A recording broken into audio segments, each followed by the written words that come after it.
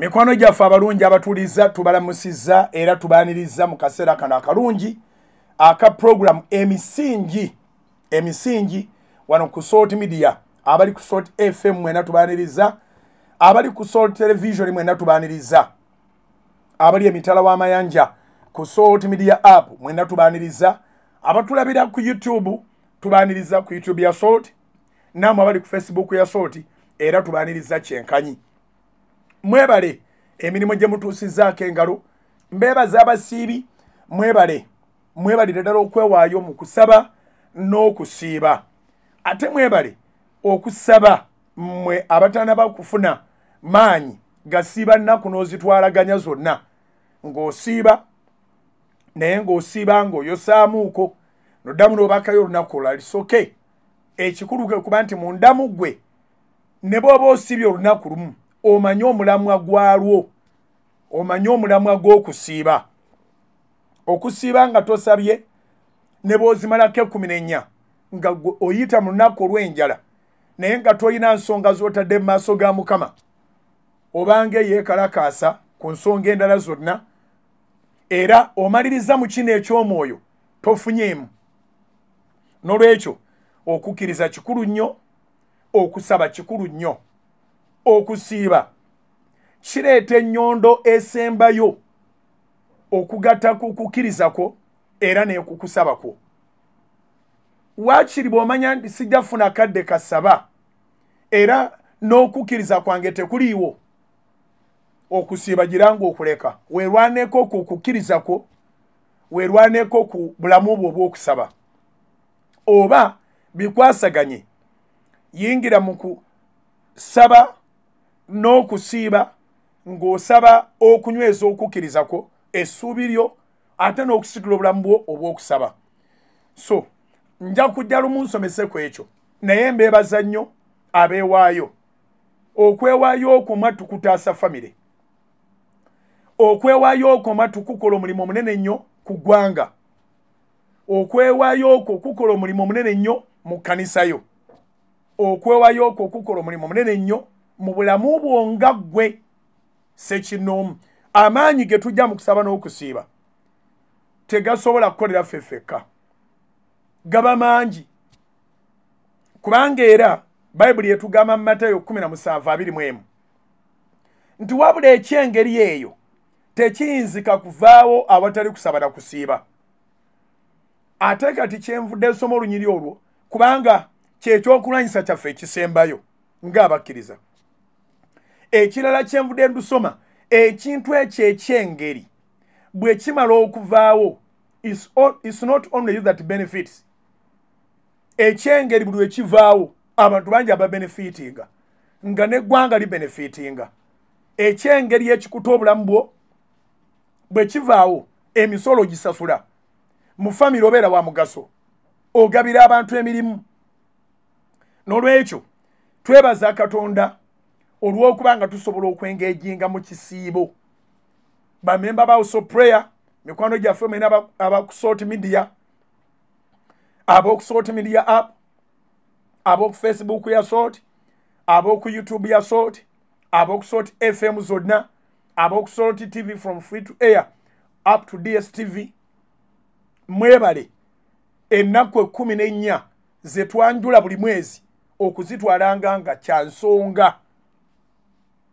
Abamu olowooza nti tonafuna by'oyagala ate ng'osabye nnyo ate ng'osiibye nnyo.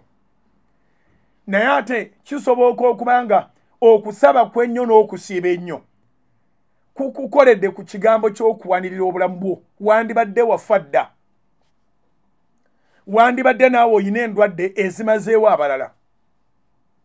So mu buli ngeri yonna okusaba n'okusiiba tekusobola kukuleka kyekimu n'akamu n'akatono, wabula nti twayingiramu omwoyo guno ogw'okufuna ebikwatikako.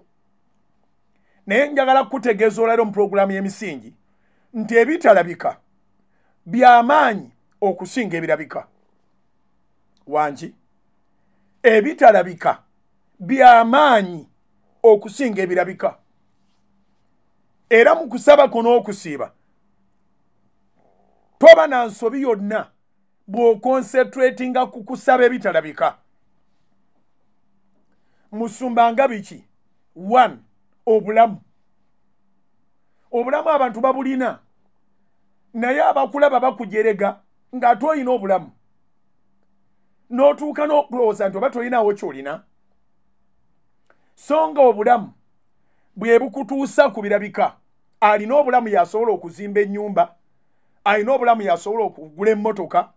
Alina obulamu yaweerera abaana. Alina obulamu yakulaakulana. Obulamu tebulabika na maaso gagwamu ttaka. Number 2, mu bintu ebitalabika na maaso gagwamu ttaka. Naye ng'ate tubifuna okuva mu kusaba n'okusiiba. Omukisa. Omukisa nga guli ku bulamu bwo. Naye nga tonakwata matiriyo. Omuntu aloza tolina ky'olina. Ekyokusatu, amagezi. Byenjogerako byonna olitenzaga nti ayiseewo n'amagezi, ayiseewo n'ekisawo ky'omukisa, ayiseewo n'ekisawo ky'obulamu. Amagezi. Amagezi ge gazaala ebintu byonna. Naye tigalabika na maaso gagwamu ttaka. Ekyokuna, okuganja. Okuganja tekulabika na maaso gagwamu ttaka. Naye nga kintu kikulu nnyo omuntu nga muganzi ne bw'aba alina emisango. Ewaffe Masaka bagamba nti oloopera muganzi mu nzikiza. Omuntu nga muganzi eri oyo amwagala ne bw'aba mukulembeze wa ggwanga ne bw'oloopa biki tebirabibwa. Nolwekyo okuganja okyesibangako mu kusaba. Okubeera ne favor. Ekyo oba kya mukaaga. Ekisa. Ekisa nga kiri ku bulamu bwo. The grace. There is a difference between wisdom, favor, and the grace. But you need the combination. So tebirabika na maaso gagwamu ttaka. Finally, eyo topic ndooza ngiveeko kubanga si kyeziza okusomesaako olwaleero, naye ng'ate mu misingi kikulu nnyo obeere ng'okimanyi. Finally, ebintu ebikufuula ky'oli tetubirabangako. Naawe kennyini tobirabangako. Naye ng'ate obirina. Oyina obbisabira bibeerewo era bibeere biramu. Okugeza your brain. Obwongo bwo. A slight mistake on your brain, it makes you something else. You have never seen your brain, neither have I seen mine. Tetulabanga ku bwongo bwaffe. Naye olwawo okusanga omuntu ng'asabira obwongo bwe buleme ofuna ekizibu. Ndowooza tugenda okulowooza ku bwongo ng'omuntu afunye accident ne baga nti omusaayi gwatonye mu bwongo. Oba waliwo akalabika nti kandibanga kagenda kudopinga mu bwongo. Ne baddokita babukolako balubatu mu nsi yonna. Obwongo. There is a difference between having your brain and wisdom. Brain bwongo. Chirungo is an ingredient somewhere in a box in your head. Bwe bufuna ekizibu nga byonna bitabuse. Ekyo nakyo kyegambye tikirabika na maaso gagwamu ttaka naye okirina nawe tokirabangako. Ekirala kyotalabako nga kye kikola omutima. Omutima gwo teguteekwa kukuba nnyo ate teguteekwa kuba mpola. Guteekwa kuba nomale. Gukuba okuva lw'otondebwa ne baguteekamu. Emyaka gyonna gy'omala mu nsi omutima gwo teguwummula. Oba weebase, oba otambula, oba otudde, oba okola ki, omutima teguwummula. Togulabangako, nange sigulabangako ogwange. naye twagala nnyo okwewummuza naye ng'ate tulina omutima ogutawummula naye ate oli asobola ogamba tolina ky'olina mu nsi naye ng'ate olina omutima tokolera ku gugwe yiga okumanya by'olina eby'amakulu bikutuuse ku ebyo by'otolina mu puroguramu y'emisingi njagala ekyo kiwulirize yiga okumanya by'olina eby'amakulu bikutuuse ku ebyo by'otolina byonna bye njogeddeko bya makulu nnyo era byebikola bye tutalina tugenda okumanya omugaso gw'ensigo emala kulwala ekibumba tukimanya kimaze kulwala waliwo ebintu ebikukola bye tutateeka mu ssaala so nga byetaaga okuteeka mu ssaala n'okussaako omwoyo so ebintu ebyo bikulu nnyo era mu kusabanga n'okusiiba bw'olabanga toli ku treatment y'ekimu ku ebyo ne byesiyogeddeeko ebirala weebazanga katonda aba akoze wangi bw'olabanga toli ku treatment ya nsigo toli ku treatment ya kibumba toli ku treatment y'amawuggwe ogalabanga amatono ennyo kana akawuka aka coronavirus ebyo bye bitundu bye katulugunya ebintu bino byonna bikolera wamu omutima obwongo oxygen n'obwongo tobyawukanya okitegedde so twebazenga bwebaza mukama tuleme okukirizanga abantu okutusalirawo nti tufunye omukisa oba tetufunye mukisa naffe tulemenga okwejajinga nga twegeraageranya n'abalala okitegere kye ŋŋamba wiiki eno njagala kubeebaza mwebale okusaba mwebale okwegayirira mwebale okusiiba mwebale okwagala katonda mu buli mulembe kikulu okumanya ky'oli no delivering service katonda tasobola kuleeta ng'okola ng'ekyagundi akuleeta ng'okola kikyo n'abantu baba abaawudde abanaayitiramu mulembe ogwo nolwekyo bye tukola ku soloti obyetaaga nasanze abakozi b'oku midiya endala nabasanze mu banka mu DTB ne banzigirayo amasimu gaabwe ne baŋŋamba nti okuyita mu kuwuliriza Soloti TV okulaba Soloti TV n'okuwuliriza Soloti FM bajjeemu okuba nti bakoze side business buli omu nandaga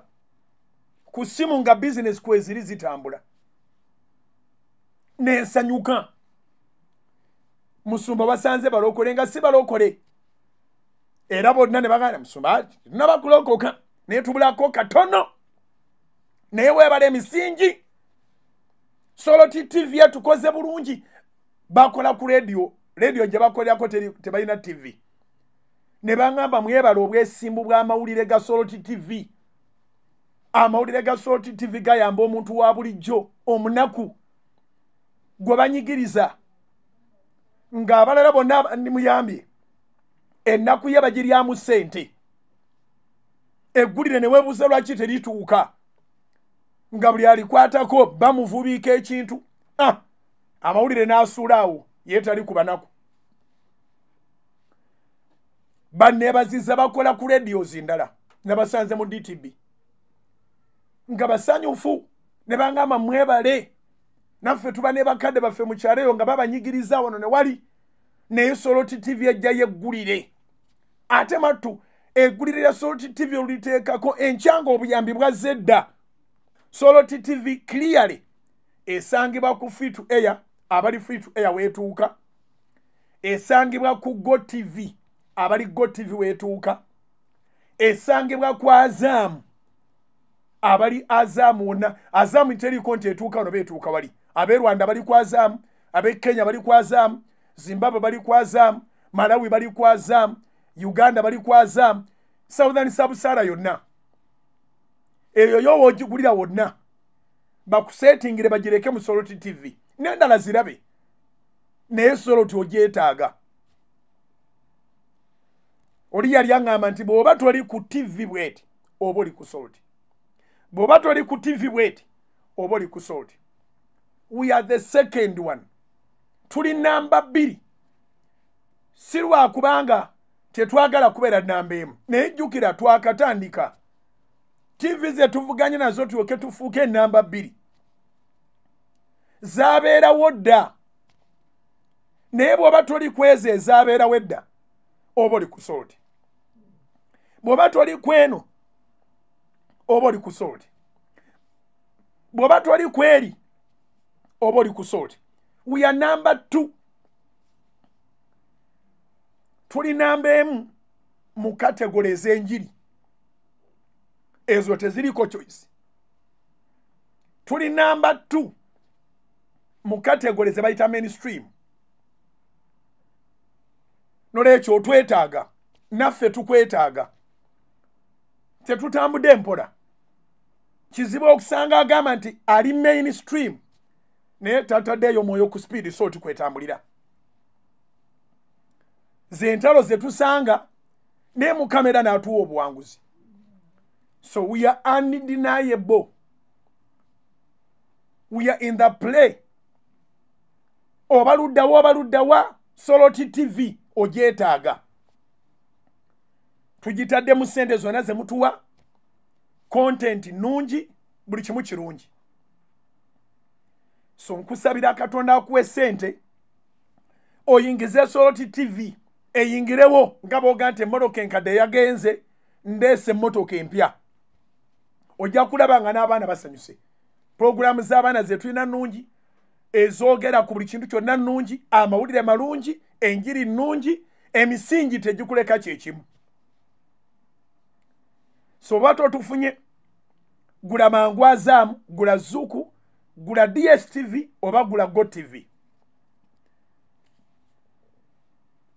Tubasabira Katonda abakole bulungi. Fe ebigendererwa byaffe obulamu obutaggwaawo ate ne wano obulamu obweyagaza. Tetwagala kubeera namba 1 nga gw'osembayo busembi. Nga bawooza abagaga ba Soloti TV bagaga badde nnyo naye ng'ate mmwe mwavuwala bwavuwazi. Kyekitukoza programu zino. Ebigambo by'ensoosezza byonna bikulu era byonna obyetaaga. Ngenda kudda mu kitundu ekyokubiri tusome ebyawandiikibwa tujjemu ekituyamba mu bulamu obw'omwoyo ate n'obw'omubiri. Mukama akumpeera omukisa. Sigala ku Soloti FM, sigala ku Soloti TV, mwebale kusigalako abali ku Soloti Media App, YouTube ne Facebook ya Soloti. Mukama batuweera omukisa. Kino kyensembyeyo teweegayiriranga ng'ate olina ssente zo. Ssente zimenya okukola. Tosaana kumenyeka ng'ozisipendinga. Nkiddamu malize kino ekisooka. Teweegayiriranga gy'osasula ssente, weegayirirenga nnyo gy'ozijja. Gy'oziteeka bateeka okuwa ekitiibwa n'okuwa ky'oyagala kubanga oba ovudde mbasabiriza. A beggar has no choice.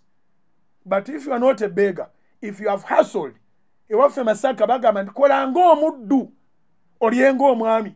Eri gy'ojja ssente beera nga muddu. Eno gy'oteeka ssente gwe boss. Mukama bampeera omukisa. Tovaawo. Soul Television, Femunyo. Mukulikireyo ddala mu bulango obwo era twagala kubeebaza olw'okubanga mutadde mu nkola buli wamulaba bank account ezo muziwandiika. Tubeebaza nnyo era tubasabira omukisa. Mukama batuweera omukisa. Tugenze mu kitundu ekyokubiri we tugendedde mu bulango nga tugambye tukomewo tusome Bayibuli. Tugende mu kitabo kya Makko. Story ejengera osoma Makko eriko ne mu Luka eriko ne walala. Naye katusome eri mu Makko. Makko essula ya 8. Makko essula y'omunaana. Olunyiriri tuvire ddala ku lwa 27. Mulimu ebintu bingi. Tuve ku lwa 27 tugendere ddala paka ku lwa 38. Bayibuli egambye bweti. Yesu n'asitula n'agenda n'abayigirizwa be mu mbuga z'e Kayisaliya ekya Filipo. Bwe baatuuka mu kkubo n'abuuza abayigirizwa be n'agamba nti abantu bampita ani? Ne bamugamba nti Yokaana Omubatiza, n'abalala nti Eriya, naye abalala nti omu ku bannabbi. Ye n'ababuuza nti mwe mumpita ani? Peetero n'addamu n'amugamba nti ggwe Kristo. N'abakomako baleme okubuulirako omuntu ebigambo bye. N'atanula okubayigiriza nti kigwanira omwana w'omuntu okubonyaabonyezebwa ebingi, n'okugaanibwa abakadde ne bakabona abakulu n'abawandiisi, n'okuttibwa, n'okuyitawo ennaku 3 okuzuukira. N'ayogera ekigambo ekyo mu lwatu, full stop in the middle of the verse, ye Marko 8:32. Peetero n'amutwala n'atanula okumunenya. Peetero ono ajjawo amaanyi agakwata Yesu n'amutwala n'atanula okumunenya. Atwala Yesu kubanga Peetero yali musajja mukulu ddala. Mu ttiimu eyo yali mukulu. Wadde akulembera obuweereza muto, naye yali amugondera, naye ng'ayingiramu aweetaaga okunenya. Ekyo tulikisomesaako olulala. N'ayogera ekigambo ekyo mu lwatu, lwe lwa 32. Marko 8:32. Peetero n'amutwala n'atanula okumunenya.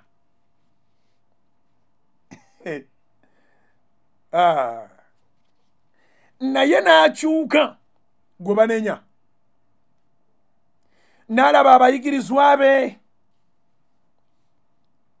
n'anenya Peetero. Owulidde ttiimu bwefaanana, bibaamu.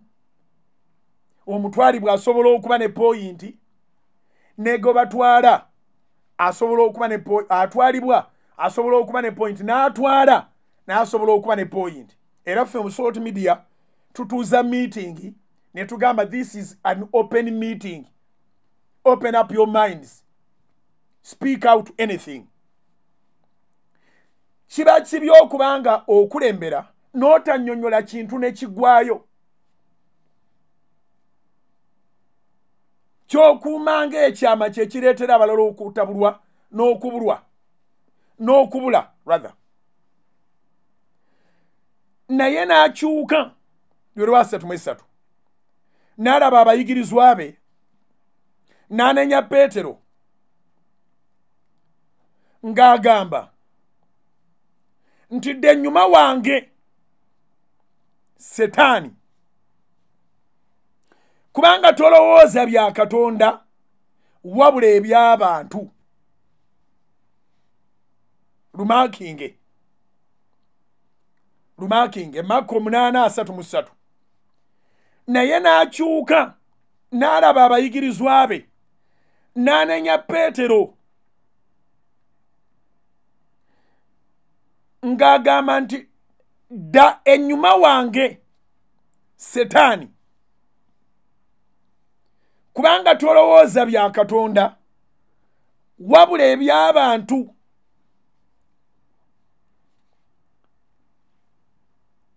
Eby'abantu mu bufunze baagala biwedde buli kaseera. Tebaagala kubonaabonera ebintu bye baagala. Peetero kye yali azizza Yesu ebbali omunnyonnyola nti ebigambo by'okubonaabona abakadde bamugaane, abasumba bamwegaane, abaweereza bonna bamugaane, agende paka kuttibwa, ekyokuba nti ennaku ezisembayo zigenda kuba za kuzuukira. Petero yetakiraba mu makulu ayagala gaana process yonna. Njagala kutegeeza nti newankubadde ng'obonaabona kati ennaku ezisembayo essuubiro liteeke mu kudda engulu zikusooka zitakuva mabega, zikusooka ne zitakuva mabega. Ennaku yo gimaleeko kati. Endure until when you get to your testimony. Are we together? Kati Petero ng'omusajja omukulu yakwata Yesu ow'emyaka 33 n'amuzza ebbali n'amunenya n'amugamba nti by'oyogedde ebyo mukama wange tiyamuyita mwana we, yamuyita mukama we. Mbigaana mbisazaamu, tojja kubonaabona. Kati abazadde bangi abalemeddwa okufuna abaana ab'omugaso kubanga temwagala babonebone, so nga ate mmwe temuli mu bazadde bammwe, nga n'abazadde bammwe babakyaliyo nabo tibali mu bazadde baabwe. Ekigambo mugende muzaale bwe kimala okugwa ekyokuzaala, ate wano waliwo wateekwa okubawo okwala, bateekwa okweyongerayo okwongera ekintu mu maaso. So kati toyina bw'ogenda kwekuuma mu nsi muno ng'oli mu bulamu bwa kuseeyeeya buseeyeeya. Naye n'akyuka lwe lwa 33 tulumaakinze Makko 8:33.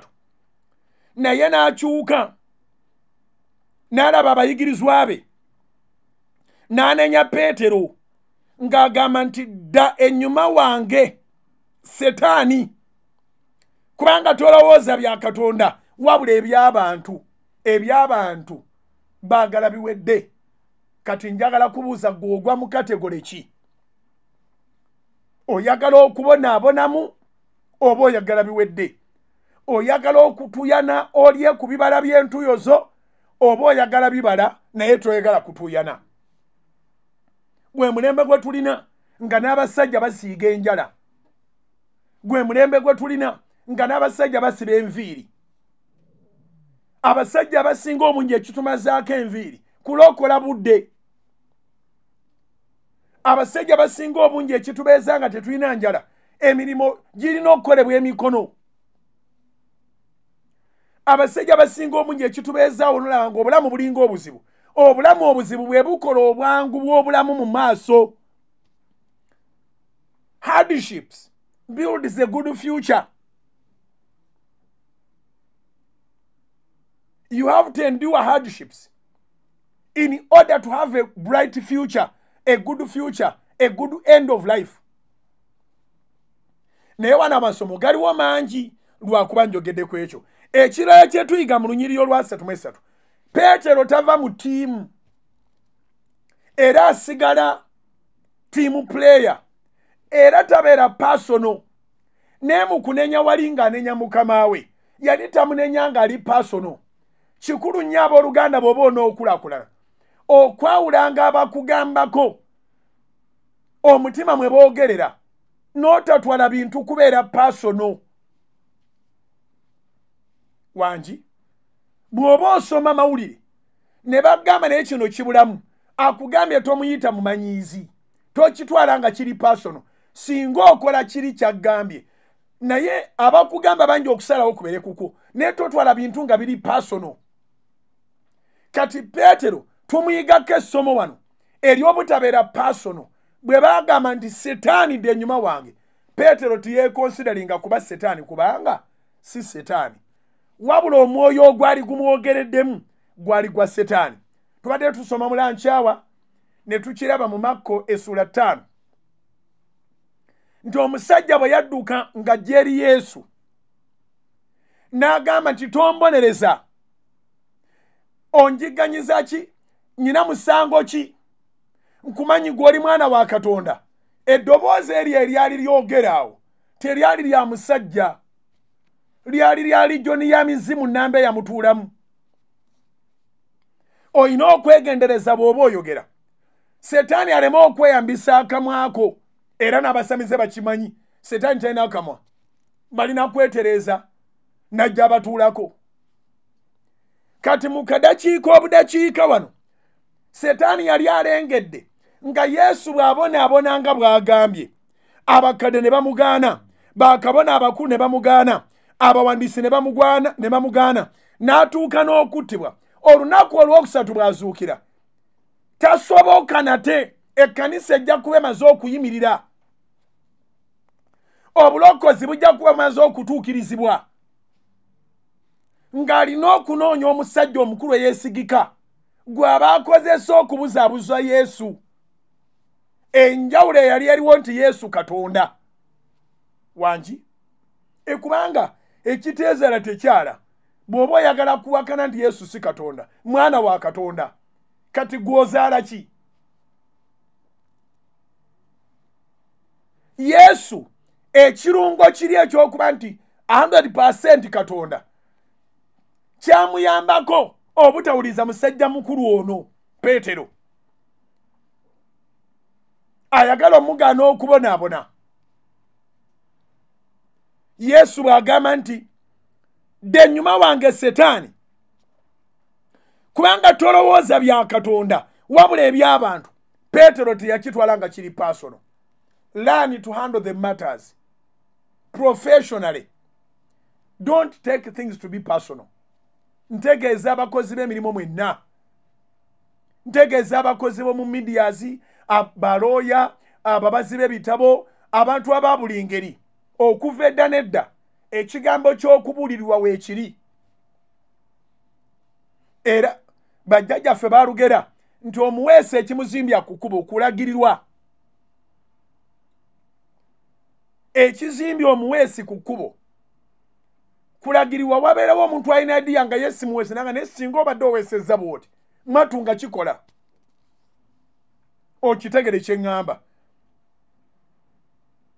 Obudde butuyigganya, amawulire ga Soloti TV bagateeseteese ga muzinzi, ate n'omwana w'omwami Stephen lumu naye ajja ne pulogulaamu lindirira ku Salt FM.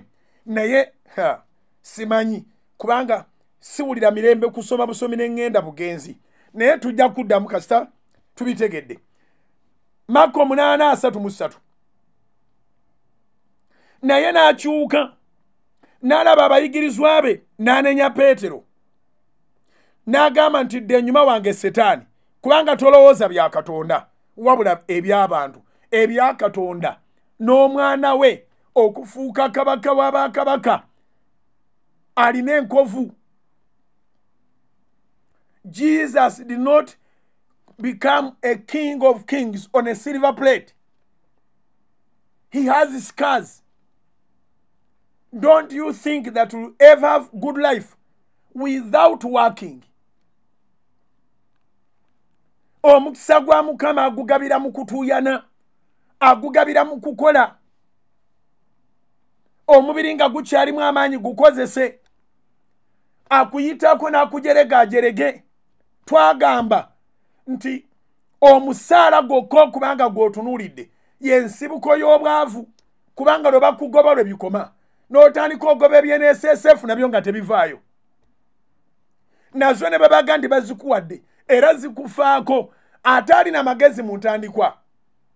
Bw'oteerwanako oyinza okumaliza nga era tolina kyamagezi ky'okoze. Kati kansome ennyiriri olwa 3:4. N'ayita ebibiina n'abayigirizwa be n'abagamba nti omuntu bw'ayagala okungoberera wangi yeefiirize yekka, yeetika omusaalaba gwe angoberere. Amakulu gaakyo mu bufunze, buli ky'oyagala ekirungi ng'oyagala ofaanane ng'omwana wa Katonda okubeera successful, weefiirize. Awatali kwefiiriza tewaliwo ky'ogenda funa. No gain without sacrifice. No gain without pain. Okay? Olwa 3:5. Kubanga buli ayagala okulokola obulamu bwe alibubuza, na buli alibuza obulamu bwe ku lwange n'olw'enjiri alibulokola.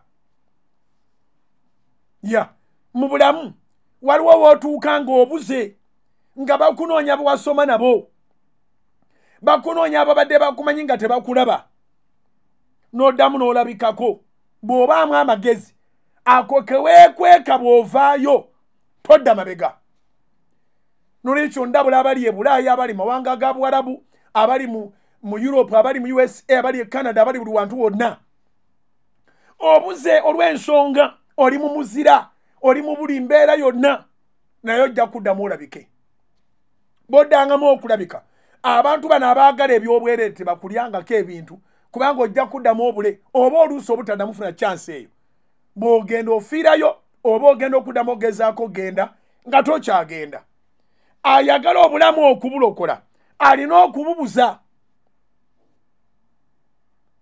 Maka 8:35 kubanga buli ayagala okulokola obulamu bwe alibubuza, na buli alibuza obulamu bwe ku lwange n'olw'enjiri alibulokola.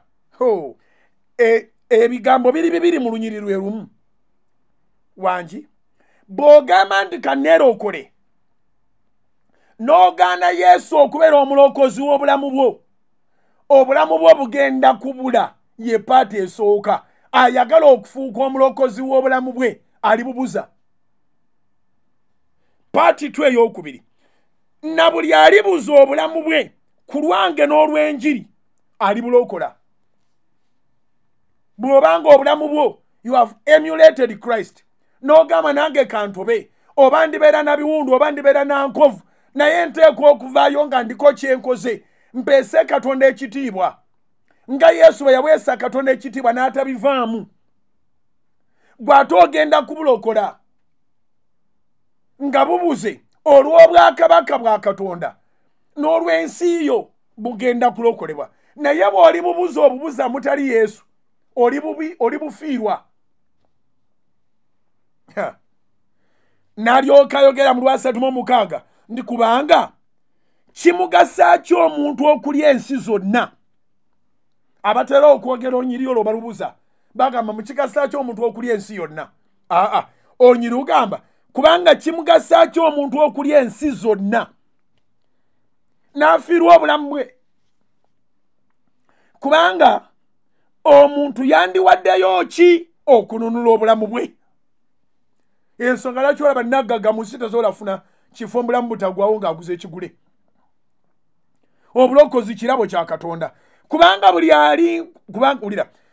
buli ankwatirwa ensonyi nze n'ebigambo byange mu mirembe gino egy'obwenzi era emibi, n'omwana w'omuntu ali mukwatirwa ensonyi, oyo lwalijja mu kitiibwa kya kitaawe ne bamalayika abatukuvu.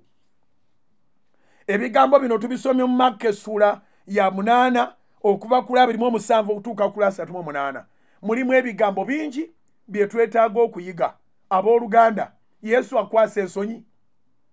Omusumba kati owulira ensonyi okugamba nti oli mulokole kyokka ekyo tekuli kirala, oli musumba kyokka ekyo toyongeddeeko kitiibwa kirala, oli muweereza, oli mukkiriza kyokka ekyo toyongerako irizi, toyongerako kirala.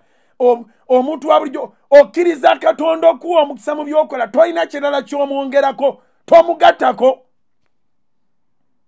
Ye challenge. Bw'omwegaana n'ogattako ebirala, naye agenda kwegaana. Naye we tutandikidde ng'abuuza abayigirizwa nti abantu bampitaani, abantu ne bamubulira bwe bamuyita, n'abuuza naye mwate mumpitaani. Entandikwa y'okulaakulana bigambo bibiri engenda okulekera kwe naatandikira. Ngambye entandikwa y'okulaakulana bigambo bibiri bye ngenda okulekera kwe naatandikira. 1, okuzuula ky'oli. 2, okunyooma public opinion. Mukama abankuumire kambalekera mu Lega Salt TV temuvaawo n'abo ku Salt FM. Mukama abakuume. Amina.